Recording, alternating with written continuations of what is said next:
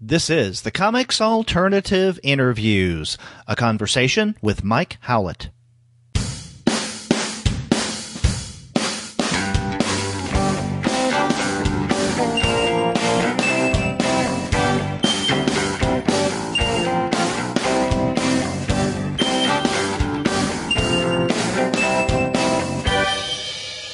Hello and welcome to another episode of the Comics Alternative Interviews. I'm Derek, one of the two guys with PhDs talking about comics. And on this episode, I have the pleasure of talking with Mike Howlett. His new book, Snake Tales, has recently come out from Yo Books in IDW. It's part of their Chilling Archives of Horror comic series. But before we get to that conversation, I want to let all of you know that this episode of the Comics Alternative Interviews is brought to you by the great folks at Discount Comic Book Service. Go to their website, dcbservice.com, for all of your comics pre-ordering needs. There, you're going to find all DC, Marvel, Image, and Dark Horse titles at 40% off of the cover price if you pre-order. For all of the other publishers, you'll find that those discounts are 20 to 35% off of the cover price. And every single month, you're going to find some unbelievable specials. Sometimes those specials could be as much as 45% off the cover price, sometimes as much as 50% off cover, but many times you can find discounts that are more impressive than that. And if you check out dcbservice.com right now, you'll find that you can get Snake Tales, the book that we'll be discussing today, at 35% off of the cover price. You get it for only $16.24. But the savings do not stop there, because you can find other books in the Chilling Archives of Horror comic series from Yo Books. For instance, you can find the complete Voodoo Volume 1, Devil Tales, and Tom Sutton's Creepy Things, all at 35% off of the cover price.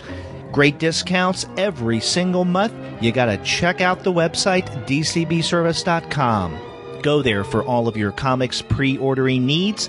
And after you do get your books there, please be sure to send them an email and tell them that the two guys with PhDs sent you.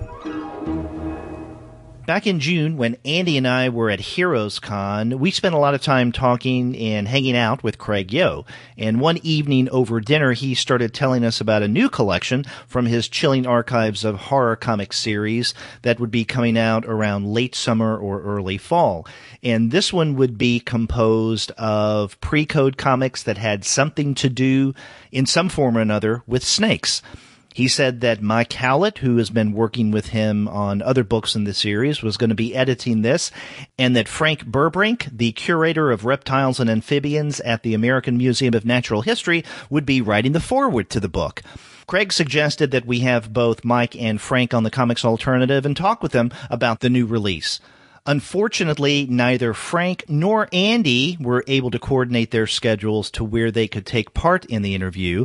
Now, Snake Tales came out in late August of this year, but in our attempts to try to coordinate a time where everyone could be a part of the conversation, we kind of put off the interview a little later. But actually, the later timing works to our advantage. Next week is Halloween, and I don't know a better book to get your loved one than this great collection of pre-code horror comics that have something to do with snakes. Now, if the name Mike Howlett sounds familiar, that's because almost exactly 2 years ago, we interviewed him when The Worst of Eerie Publications was released from Yo Books. And when we interviewed him, we pointed out that Mike is an expert in all things Eerie comics. In 2010, he published The Weird World of Eerie Publications, comic gore that warped millions of minds. And then a couple of years later, he did The Weird Indexes of Eerie Publications. But Mike is also an aficionado on snakes, which is something that he discusses in our conversation about Snake Tales. So without further ado, here's my interview with Mike Howlett.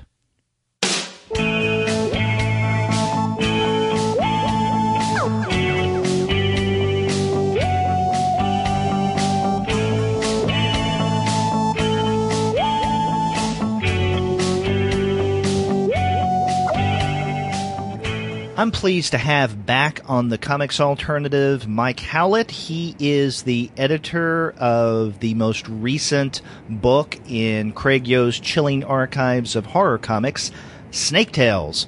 Mike, welcome back to the show. Thanks a lot for having me back, Derek. I didn't know I would be invited again after last time's debacle with the Eerie Publications book. Well, I think the debacle part was not so much from your end, it's just the Eerie comic stuff. Yeah. I feel responsible for unleashing it on the world, but I'm proud of it, too. Yeah, well, you know, as we talked about during that interview, and I was looking right before we started to record, that was almost exactly 2 years ago. We talked with you in November of 2014, around the time that The Worst of Eerie came out. But, you know, you have that book, and then from 2010, you wrote The Weird World of Eerie Publications, comic gore that warped millions of young minds. So your forte, as you pointed out a couple years ago when we first talked to you, was Eerie comics. So I guess my first question is, what brings you to snake-related horror comics? Well, I have always loved snakes. That's it, plain and simple. We have my wife and I have a couple of pet snakes, and our favorite pastime, even more so than reading crusty old pre-code horror comics and Yo Books chilling archives, is getting out into the wild and looking for and photographing snakes. It's what our passion is, and so we know a little bit about snakes, and that's one thing that attracted me to Craig's idea. So this was Craig's idea. This was something that, with your love of snakes, you didn't approach him with? I didn't.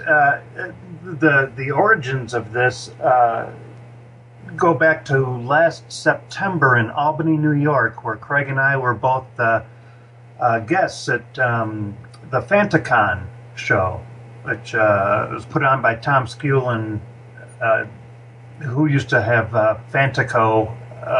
The company Fantico, which was a store and a publisher. They put out Gore Shriek, and Tom and I have talked over the years, and he invited both of us there, and Craig and I were set up together, keep the riffraff in one section. We were set up next to each other, and we were talking, and a gentleman walks in, and he was looking at pre-code horror comics, and Craig was talking to him, and it was Dr. Frank Burbrink, and he had just been appointed the curator of reptiles and amphibians at the American Museum of Natural History, and he was excited, and Craig's like, "Oh, Mike likes snakes. Mike likes reptiles and amphibians," and introduced us, and we hit it off right away. And while we were talking, and we were talking a bit about how snakes are portrayed in the old comic books that we love, Craig had the idea. It's like, "So, Frank, you want to do an introduction for a book about all snake stories?" And he was really excited about that. And so we started collecting. He said yes, and we started collecting stories. Myself, Craig, and let that go by. And Steve Baines from, the Carswell from Haunted Horror fame. We started collecting stories and picking them out. And I said to Craig, "Look, I love snakes. These stories are scientifically horrible. Could I please take charge of this book? I'll take care of the editing, and I'll pick the stories, and I want to write an intro, because I just want people to know that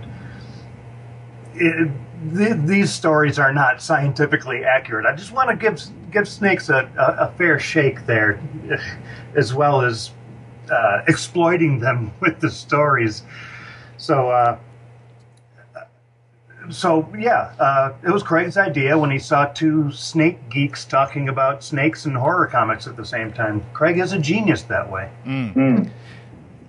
Now, we should mention that Frank Burbrink was supposed to be, or ideally was going to be, in the interview with us, but over the past several weeks we just could not coordinate a time that accommodated his schedule that the rest of us could do it.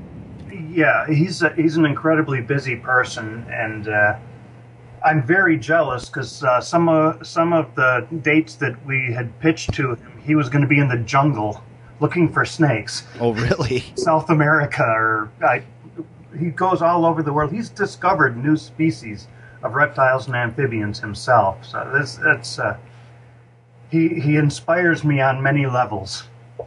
Okay, so how did you and Frank coordinate your searches for snakes in pre-code comics, along with the efforts of Craig? Craig, I don't want to sound like I'm really kissing his butt, but he's very wise to the ways of doing these books. He's done enough of them, and we set up a private group on Facebook, and whenever. It was myself, Craig, Frank, Steve Baines, and Tillman Korth, who also works a lot. The usual gang of fiends, I guess you could call us. Tommy Stanziola and Toxic Tommy O'Brien. We would we sent the word around looking for pre-code snake stories. I had about a dozen right off the top of my head that I knew I wanted to use, and we collected about 25 of them. We'd put a panel or two into the Facebook group. What do you think? Oh yeah, I want to see more. And Steve Baines is just a pre-code genius, and he's still putting things into that private group, saying, "Hey, if we ever do a volume 2, here's one." He's always got his nose in the pre-code horror comics, and he too is an inspiration in that respect.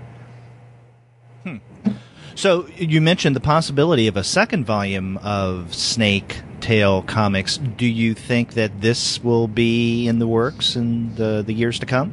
I would have to see what IDW and Craig say about such a thing. I'd be up for it just because I had a lot of fun going through these stories. And we cut out probably a dozen stories.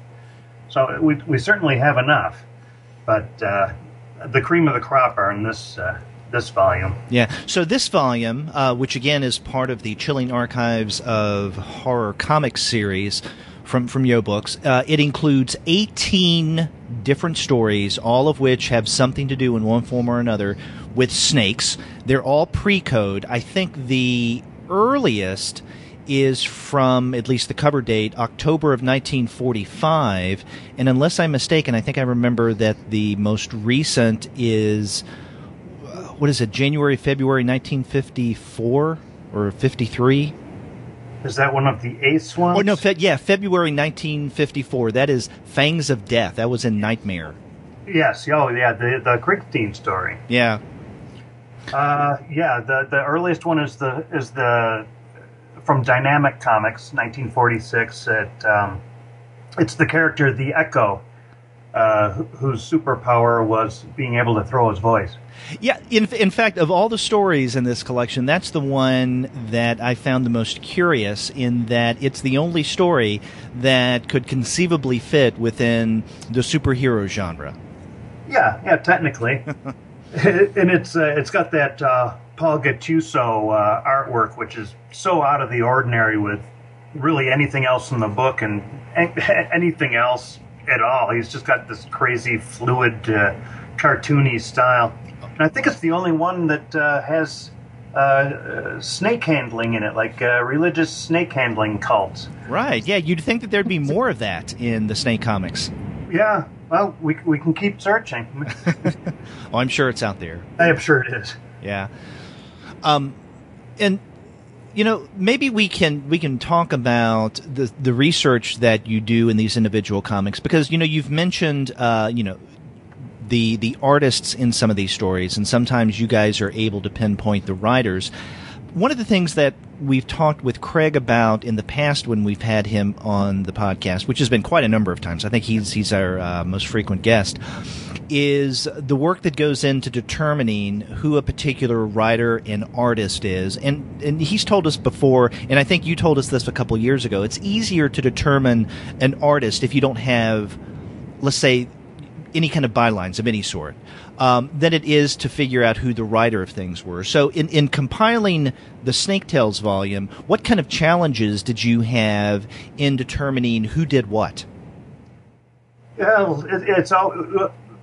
We do have a good group of people that we can that we rely on a lot for some of the writers and artists. But I find it easier. I just recognize some artist styles, and like the Eiger Shop, for instance. A lot of that stuff was done on an assembly line, so it all looks the same.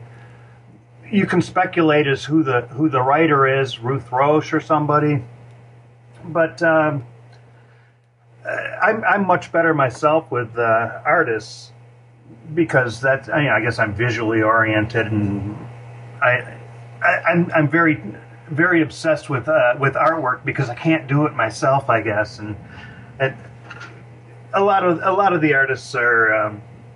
Like King Ward, who worked for ACG. It's a very, very familiar style, and even if he's not signed, you can usually tell his style. I don't know; it's hard to say. Each story is different. The Krigstein story, we thought, oh, it really looks like early Krigstein, or not even that early. And looked it up online, and a few people said it was. And the more we looked at it and researched it, it certainly is his work.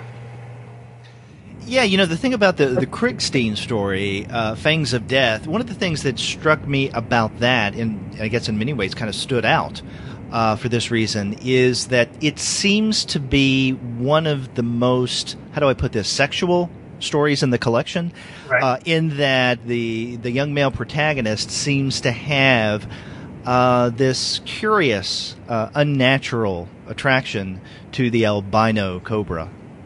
Yeah, in fact, that's got a quote in it that my wife and I always say to each other. Not going to go there, but oh, it's a coquettish hamadryad. Hamadryad is another name for a cobra, and I think that's one of the most brilliant lines in pre-code horror right there. Yeah, it's a hamadryad, and she's coquettish. Well, there are a lot of stories in this collection that, and in fact, I'd venture that the vast majority of them deal directly with women and snakes in some form or another.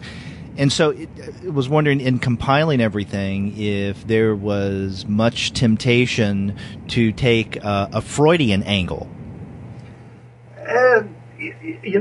As a person who loves snakes as much as I do, and my Facebook feed is always, oh, look at the snake I found today, and I'm tired. I'm in my mid-50s. At this point in my life, I've heard the snake as phallic symbol joke so many times that I'm fine with never hearing it again. I realize that probably a lot of these stories were playing on that, particularly Fangs of Death. But no, I try and steer away from that as often as possible. They're just limbless animals. They can't help what they might resemble. Okay, so we will steer clear from here on in of anything Freudian. And if we do get psychoanalytic in any way, I promise you it'll only be Jungian, where the snake becomes part of the collective unconscious. I'm very good with that. Now, I mentioned that many of these stories, if not most, deal with snakes and women in some way, but there were also some other themes that I noticed that kept cropping up again and again, and I'm wondering how this may have resonated for you. Snakes are also associated often with the other, whether the other be, something like a third world nation or just someone who is not white, male, Anglo-Saxon. And then along with that, snakes and blackness. And blackness, not only in terms of, let's say, Africanness or African-Americanness, but anything dealing with non-whiteness. And so, snakes and women, snakes and the other, snakes and blackness. It seems that snakes in comics, especially the pre-code stuff, were often used to represent that mysterious, and at least for white guys like us, unknowable stuff beyond our immediate world and awareness. That's a pretty great observation. And really, what is it about snakes so many people hate snakes for really no apparent reason. Well, they're dangerous, they're ugly, they're slimy. What it is they're different. They are the opposite of what we are. They're close to the ground, so they're sneaky. They don't have eyelids. Snakes don't have eyelids. They don't blink. They're always staring. They're evil. I think they definitely played on the otherness, the difference that snakes are from us, and like you say, the white comic book writers, they're going to tie in that difference with all the other ones that frighten them, women, people of color. The 50s was a tough time to not be, well, I guess it still is, to not be a white male. Yeah, exactly. So a lot of the things that, in the ways that the snakes have come up in terms of women and otherness, snakes are also tagged with some of those, I guess, misconceptions, like they are slimy, that they are, I guess, the common stereotypes, right? They're always going to bite you. The majority are poisonous. And you're a big fan of snakes as a whole, not just snake comics. And I'm wondering, what were some of the frustrations in digging through all of these snake-related comics, because they seem to propagate these stereotypes? Well, that's why I wanted to write the introduction to it. That's why I asked Craig to take charge of this book. As if anybody's going to read my silly introduction. No, they're going to go right to the comics. But I wanted to explain that there is absolutely no scientific truth. They made up species. The king rattler doesn't exist. I got an Acela going by. I'm sorry.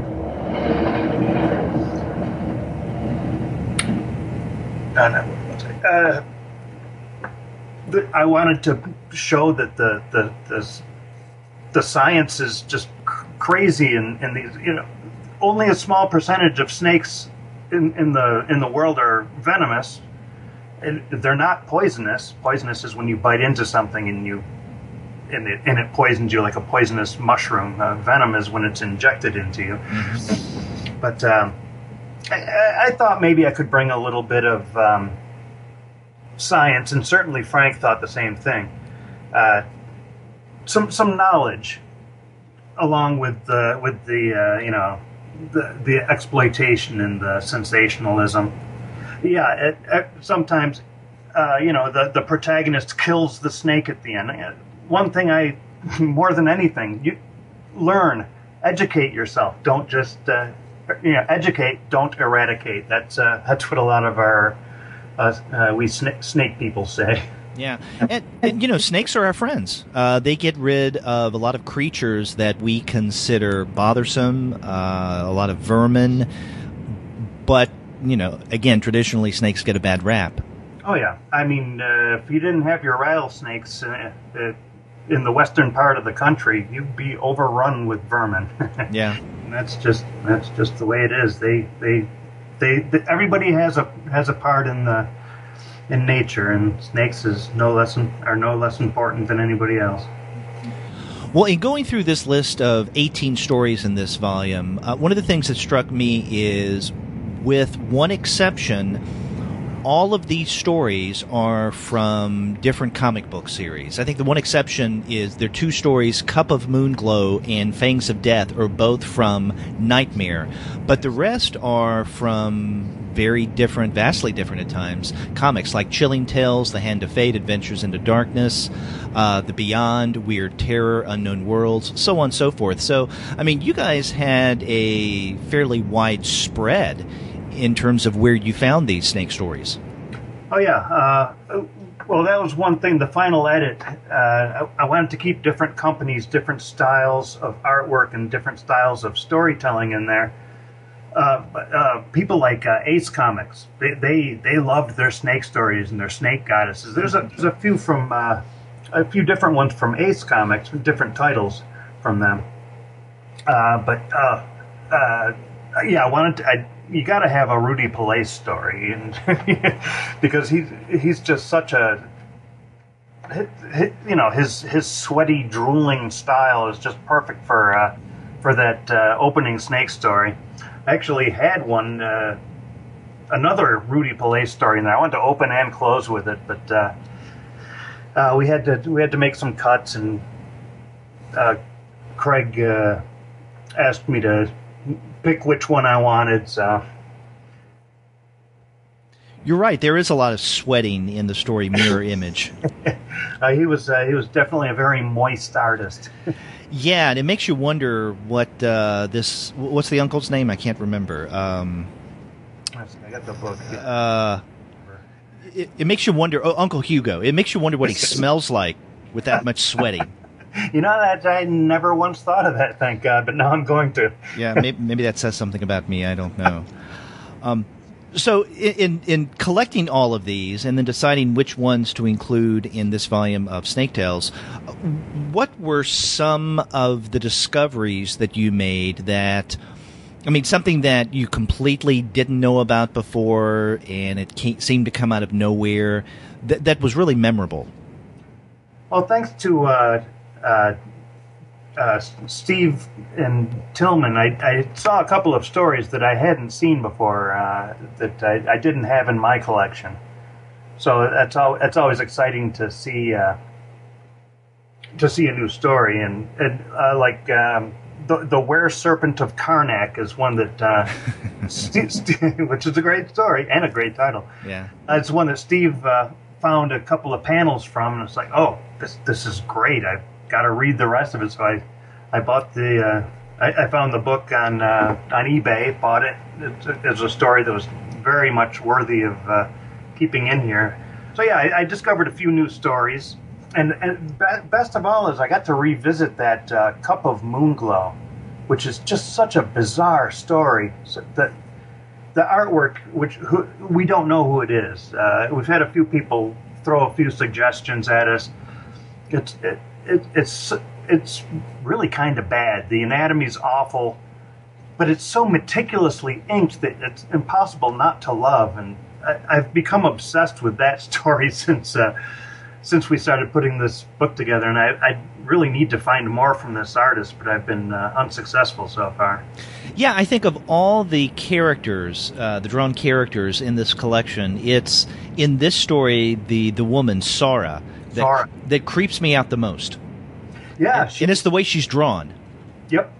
Yeah, and I think that the artist was probably trying to keep in line with the unblinking snake. She's always giving a side eye, but she's always got like the scowl, which a lot of snakes have that scale right over their eye that always makes them look a little grumpy, and she has that. I really like that. Well, what was another special notable find for you? Well, Craig's Fighting Yank cover I hadn't seen, and it's the one with the hooded menaces there pulling a girl, the sexy victim towards a plush pillow with a cobra on it, all hooded up and right. I had never seen that cover before, and I don't know if there's a story inside that issue to match it, but it's on my want list now just to try and find that. And we should mention that as in many other Yo books, around the center of each volume you will find the covers. Yes. From the comics that the stories appeared in, and so you have a cover gallery as well. Yep, some of the best snake covers we could find, including that Fighting Yank cover and some Ajax covers. And, we have the cover for that Dynamic Comics with the Echo story in it, where there's a bound beautiful victim again tied to a tree being threatened by a snake. And it's hard to say that one's not a... Freudian, yeah. Well, a lot of these covers, if not the vast majority, have women who are seen as the victims of the snake. Because on the facing page of the dynamic comics cover, there's the nightmare cover that you have, a woman, and you can, see her cleavage, is being victimized by a cobra. And then the cover to Skeleton Hand, you have a woman who becomes or who is a snake. Right. Which is a very prevalent theme. It makes you wonder exactly what some of these frightened writers were thinking of. But yeah, there's a lot of women turning into snakes in these stories, and we have a few of them in this book. Sometimes I wish that could happen. I haven't seen a snake all day, but no, it's a strange. Either threatening with a snake or being threatened by a snake woman. Men are weird. Yeah, and one of the final stories in this collection, Hissing Horror, you also have a woman who becomes a snake, and it's really creepy, where a woman's head is on the body of a snake, and in fact that image from Hissing Horror is in the end paper in this volume. Yeah, it's a great image.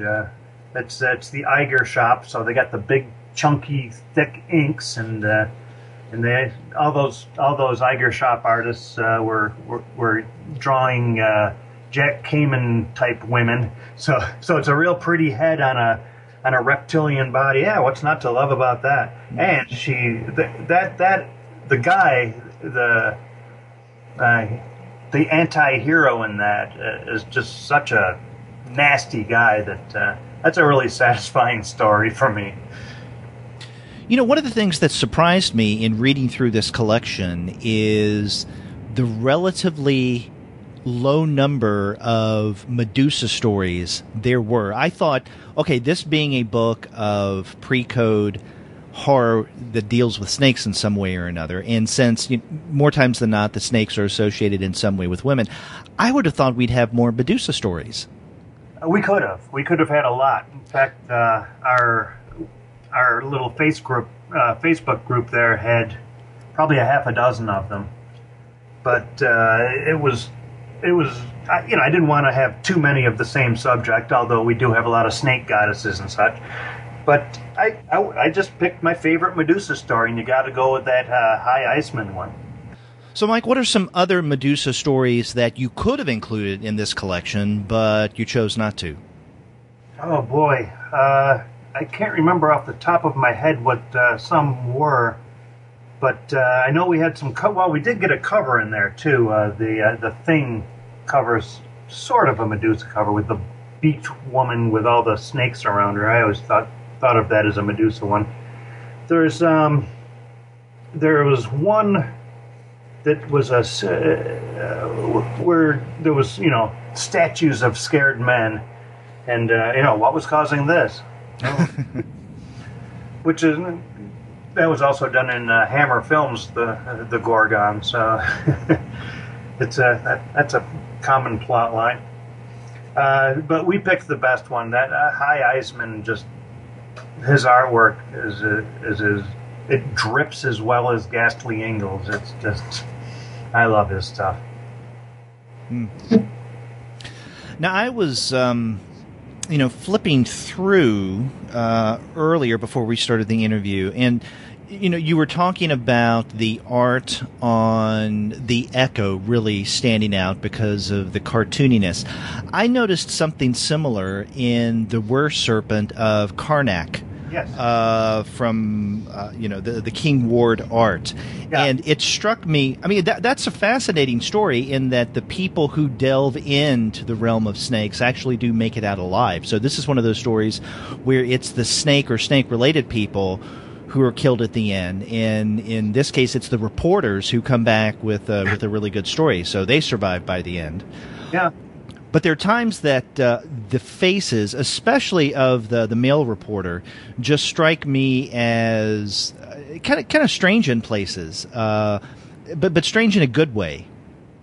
Yeah, that's part of Ward's charm is the faces. That I mean, there's always the raised eyebrow and the sneer, and I don't know. I just the faces are long and it's hard to pinpoint what some of the things that are easily recognizable about his art. But boy, he really goes to town with the Snake Queen and changing. And, yeah, what's her name? Seta or Seta? That sounds right. Yeah, and you were talking about the eyebrows. I mean, one of the most striking images in this story is, and I'm looking at one particular panel, I mean, it looks like her face is elongated, and that length is accentuated by the really long eyebrows. Right. She turned into a snake. Yeah. Yeah. Of course, snakes don't have eyebrows, but I've said the science. I don't believe women turn into snakes either. So, and another thing about that story that strikes me as memorable is it seems to be, and maybe this you can correct me here, but scientifically it seems to be the most sophisticated. Whether it's right or not, it's another matter. But it's rather elaborate, the scheme that the reporters come up with in order to inoculate themselves from the venom. Yeah, it's that's one thing. ACG, a lot of American Comics Group, a lot of people have complained over the years, and myself included in my Erie book. They got a little verbose at times, and like, who wants to read all this? Let's get to the snakes. But they did some research and at least came up with some plausible science, whether or not it's true. And their verbosity works in their favor. It's a pretty interesting story. Mm. And interestingly enough, the story that follows that one, immediately follows it, The Snake Pit, this is one with art by Bob Baer, strikes me as one of the most psychological pieces in this collection. Yeah, that one's kind of a dreamlike, or a night. It's kind of more of a nightmare, especially with. The art's not very good, and no. It's part of what I love about a lot of pre-code stuff is it's unlike anything else. The artwork is very what would you say? It's just pretty. If I remember correctly, it's pretty sparse. Yeah, it's stripped down. Yeah, but he's got a lot of interesting angles and swirly, psychedelic snakes and interesting angles and cut off body parts. Not like many pre-codes, but just putting part of the body into the frame and right. And his snake people are pretty cute too. I gotta be honest. Yeah, and it starts off really weird as well, because here we have this guy, an adult man, being carried to a pit by his parents. And so you start reading this, you go, what the hell's going on here? Then you find out at the end that, well, yeah, they were his parents, but they were doing it for a reason. It's right. Because the father learned that snake venom was supposed to cure madness. Yeah. And the guy apparently came back, really messed up from the war. Yeah. Yeah.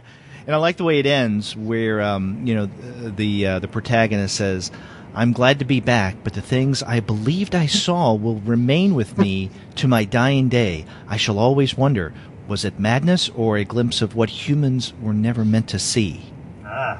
Well, isn't that madness in and of itself? Yeah. Yeah, well, they are doing wonderful things with snake venom now, and who knows? If they come that far, I will gladly volunteer my madness testing, because his psychedelic dream's pretty trippy and it's pretty cool. Yeah. Yeah, I mean, this is something that could have easily fit into a 1960s comic. Yeah, absolutely. I'm surprised it wasn't something that Erie Pubs lifted at some point, but they didn't. Well, now, you are an expert in Erie comics. You have expertise as well in, pre-code comics, in horror comics in the broadest sense. What is it about the pre-code stuff that keeps you coming back? Or let me ask you the inverse. Is there anything about more contemporary horror comics, let's say, the 1970s, 80s, 90s, so on and so forth, that you just don't like as much? Or am I making that too much of a case that you're too much pre-code and less contemporary? I love the stuff I grew up on, which was the DC when DC had the big 20 cents on their cover. Oh, yes. Those House of Mysteries, House of Secrets with Wrightson covers and Neil Adams covers. Oh, I love those just as much. The Creepies and Eerie's, I have all of those. I love those as well. But the pre-code is really... they weren't being watched. The publishers weren't being watched then, so they were putting out what they thought they could sell. They were getting as outlandish as possible. I gotta be honest, that's what I love. I love the EC, of course, because it was just the best written and best drawn. But the stuff like story comics with mysterious adventures and dark mysteries, I love that stuff. Mm-hmm. It's purely EC ripoffs, but why not rip off the best? And the Gilmore stuff with you got the occasional Basil Wolverton story, but a lot of that stuff's just I want to say balls to the wall, but it's just crazy. It's just so out there, and they don't. There's just a devil may care attitude that I really like about the pre-code. They would try anything to sell a few comics, and I like that. Yeah. You and I are, I guess, the same general age, because the comics that I grew up reading really in the 1970s, and it was the DC horror stuff, right? So the House of Mystery, House of Secrets, Ghosts, those kind of titles. And I mean, yeah, in many ways they were just taking a cue from the old EC stuff, right? Especially with the hosts. So you don't have the Crypt Keeper, but you do have Cain, Abel, and Eve. Yeah. And what was it? That Cain was House of Mystery, Abel was House of Secrets. And then I even... for a while. Pardon? Eve was Sinister House for a while, which yes. was my favorite of the title. Yeah, and then you had a comedic take on that in Plop. Yep. Which is one of my favorite humor/horror comics growing up, because you did have, Aragonés doing the Cain, Abel, and Eve, but in a very different manner. Oh yeah, I liked his plump Eve. Uh-huh. She was good, and they were all a little bit plumper than their serious counterpart. Mm-hmm. So that was really good stuff. But you're right. There's something about the wackiness of the pre-code comics, the kind of limitlessness of where they would go. Yeah. Now, in light of that, in terms of the Snake Tales collection, what do you consider, let's say, the wackiest story of the 18 that you collected?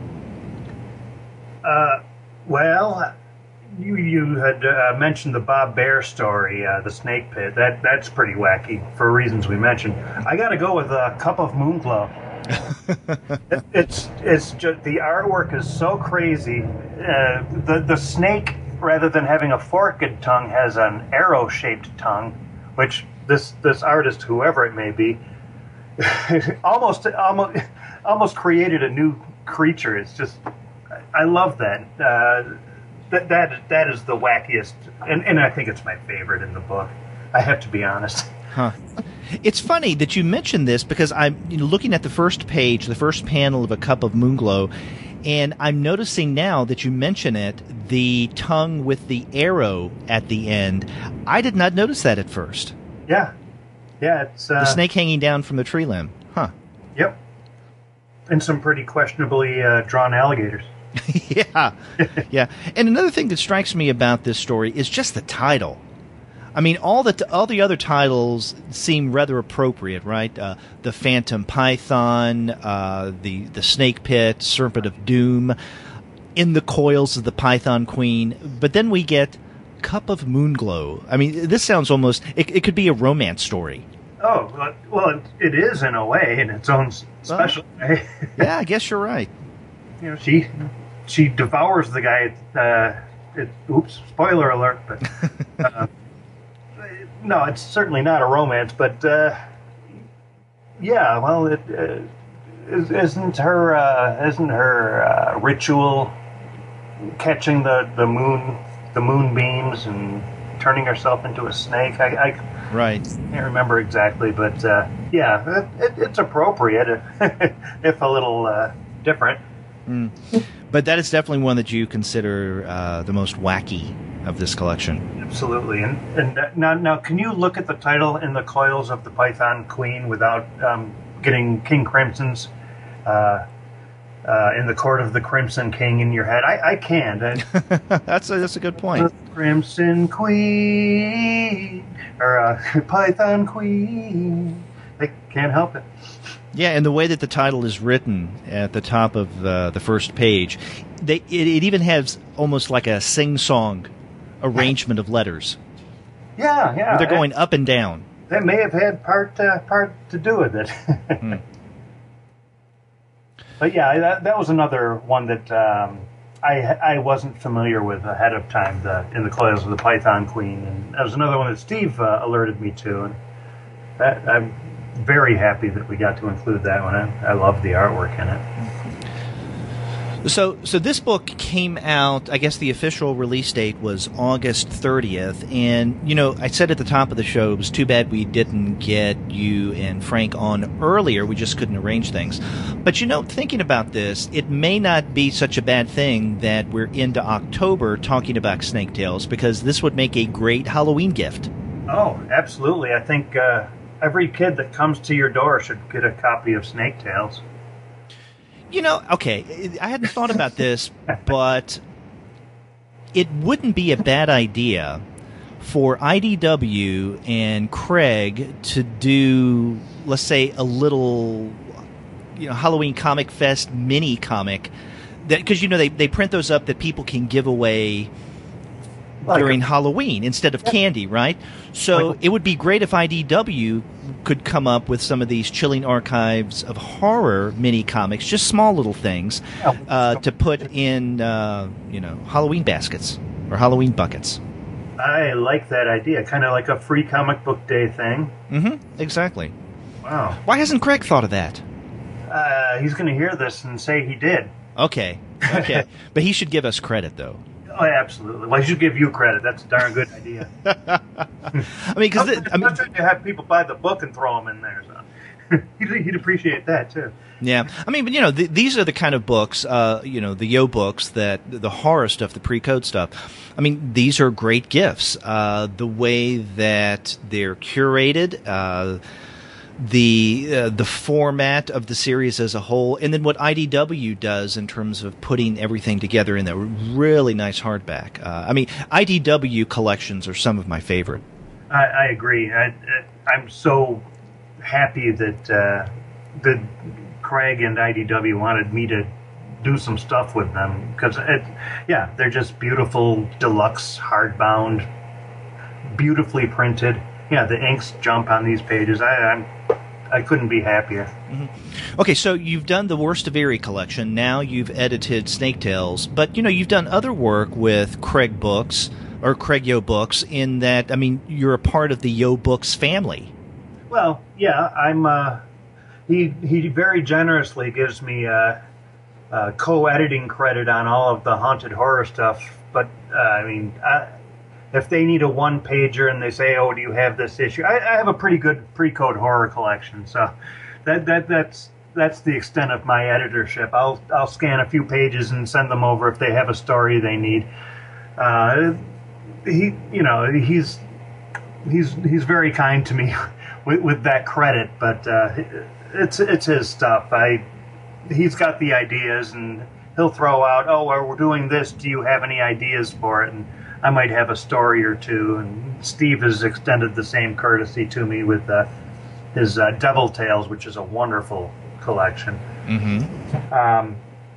But no, I'm just a guy with a big comic book collection that can remember a lot of the stories. Oh, you need one with, you need a story with a killer cat. Yeah, let me see. I got a few of them in my head. Let me. Not that we're doing cat tales, although I wouldn't mind. I do love cats too. So, you were telling us this a couple of years ago when we interviewed you around the time of The Worst of Erie. You have a lot of these comics, and you were saying that for the Snake Tales collection, you found a lot of the stuff through, different people posting on that Facebook page that you guys had. So, outside of the comics that you already have or that occasionally people recommend to you, where do you find this stuff? I mean, you mentioned eBay.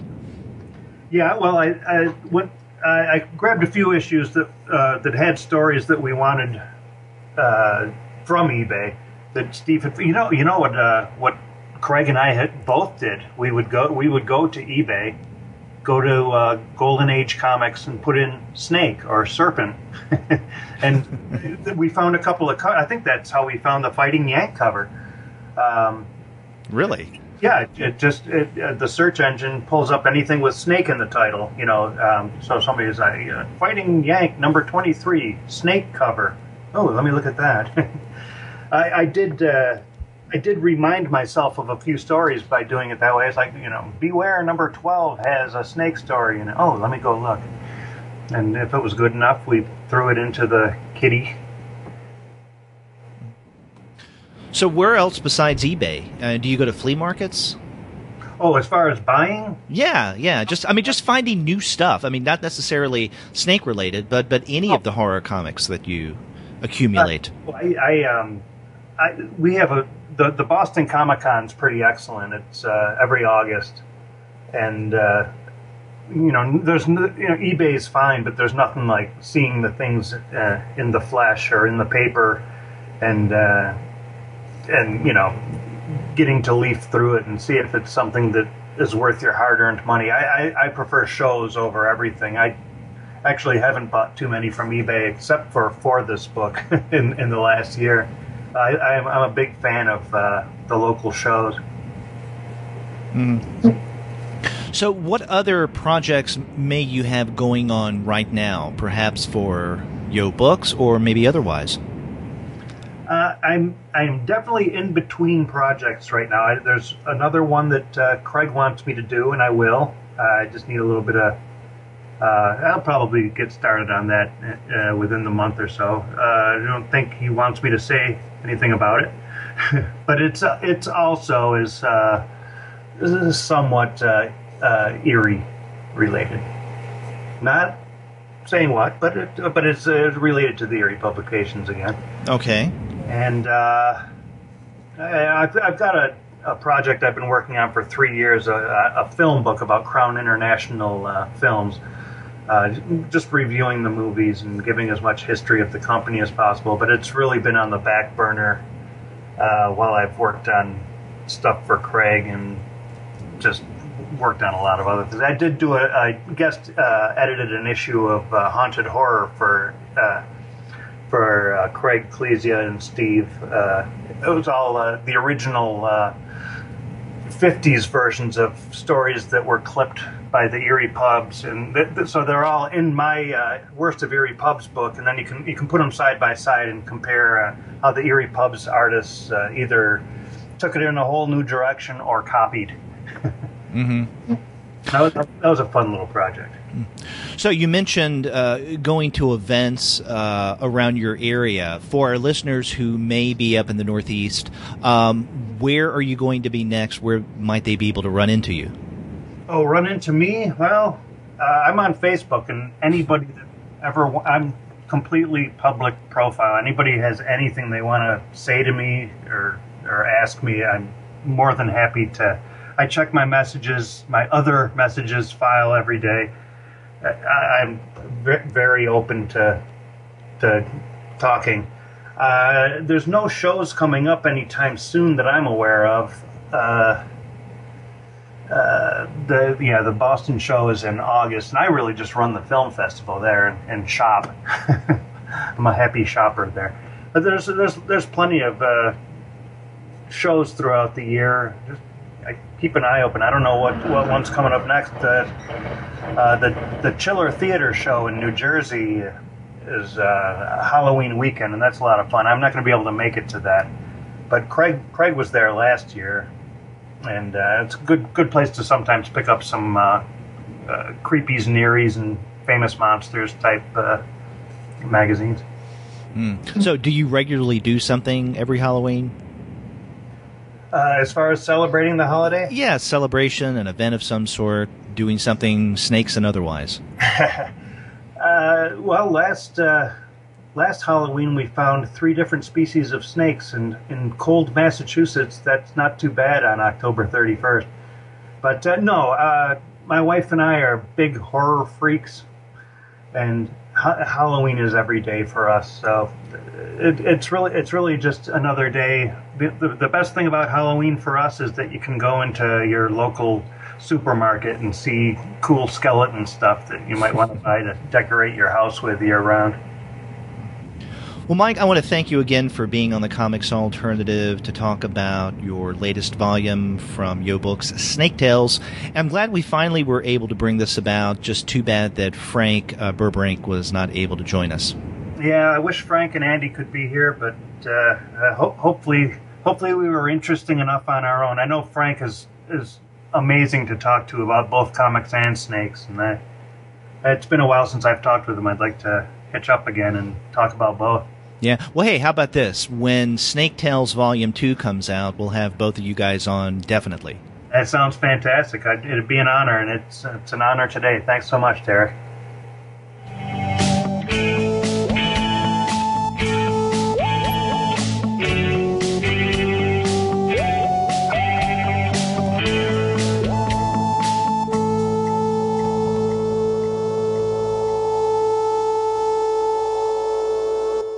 And there you have it, my conversation with Mike Howlett. I want to thank Mike for taking the time and talking with me about the new Snake Tales book, especially given the fact that he was doing the interview with me around rush hour. And as he pointed out to me before we turned on the microphone, he lives right near the train tracks. So every now and again in the background, you may have heard a train. That's what that noise was. But I appreciate Mike putting up with that and giving us some inside information on Snake Tales.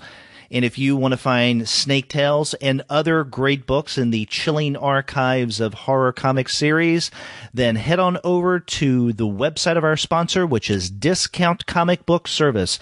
Go to dcbservice.com, and there you will find Snake Tales and other Yo books at 35% off of the cover price. You can't beat those prices. And after you do get your comics there, get in touch with us and let us know what you thought about my interview with Mike Howlett.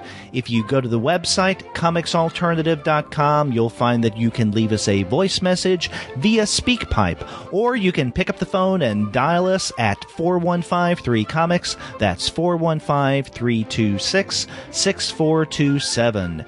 You can also email us. We're 2guys@comicsalternative.com, or you can email me directly. I'm Derek at comicsalternative.com. And you can find us all over the social media sphere, such as on Twitter, Facebook, Tumblr, Instagram, Google+, Goodreads, Pinterest, and YouTube. You can subscribe to the podcast through iTunes, and when you do, please remember to leave us a rating and review. You can also stream us through Stitcher. You can listen to us on TuneIn, on Spotify, and on iHeartRadio. And if you're an Android user, on Google Play Music. But you can find every single one of our podcast episodes, as well as the reviews and the comics-related commentary that we post on our blog, simply by going to our website, comicsalternative.com. We've got our annual Halloween special episode in another couple days, so be sure to return for that. And until then, I'm Derek. Take care.